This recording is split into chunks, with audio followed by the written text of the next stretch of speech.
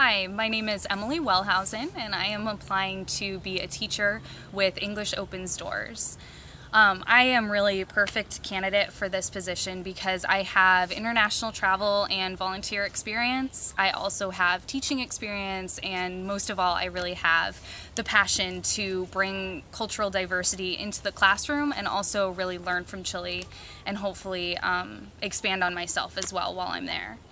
So my teaching experience actually primarily comes from teaching dance. I was the assistant ballet director at a studio for 3 years, and during that time I was responsible for teaching 3-year-olds all the way up through adults, and I had to develop a lesson plan that kind of progressed throughout the entire year. So at the beginning of the semester, when they knew no ballet at all, I taught them the terminology and, taught them a dance as well, so that at the end of the year they had something to perform at our yearly recital. So in addition to teaching dance, I also volunteer with Junior Achievement. That is a program that brings volunteers into the school system to teach about personal finance and economics, and I actually volunteer with a kindergarten class, teaching them lessons about money and saving and earning and things like that. So with that classroom experience, I really think that I'm going to bring something valuable to the Chilean classrooms as well.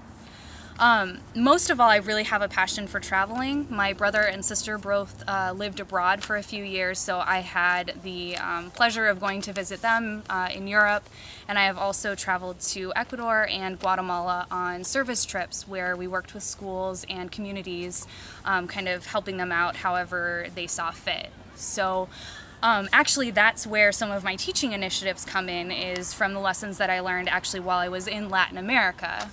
First off, when I was in Guatemala, I was trying to speak to a family that was kind enough to bring us into their home for dinner. So I was trying to speak to the mother about the weather and some kind of beginner things. They spoke no English, and so my Spanish level only brought us to kind of very generic things, and I was trying to talk about snow, and unfortunately I couldn't remember the word for snow, so I was kind of talking about rain and white on the ground, and eventually she found out what I was trying to talk about, and we were able to continue the conversation.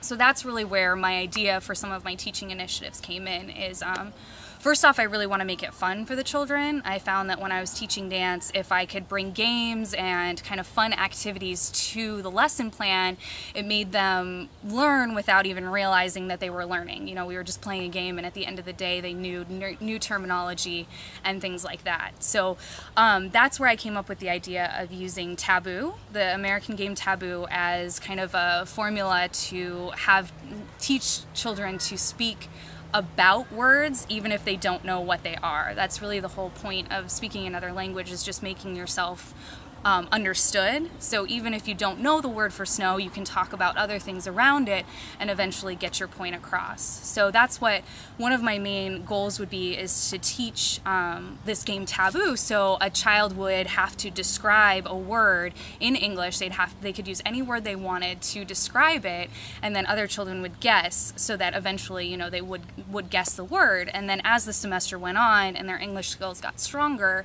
then eventually there would be words that the student can't say. So, I might take away the word rain, so they would have to describe snow without talking about rain. So, and eventually make it more and more difficult, so at the end there would be like 6 or 7 words that the student couldn't say when they were trying to describe the word they wanted to say. So I really think that it's going to bring a real life application of the skills, teaching another language and language skills to children, because a lot of times you don't know the word that you actually want to say.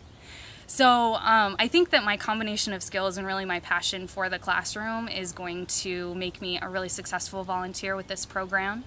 And I want to thank you so much for your consideration, and I really look forward to working with you in Chile.